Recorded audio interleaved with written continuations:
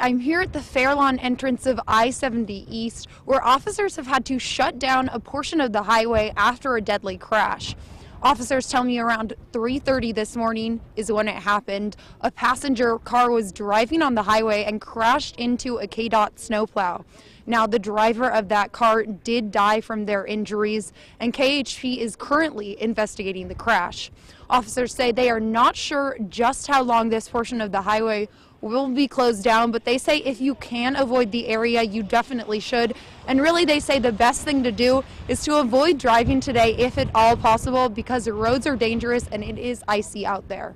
Live from West Topeka, Hannah Brandt, KSNT News. Okay, thank you, Hannah, for keeping us updated. Again, this crash happened around 3:30 this morning on I-70.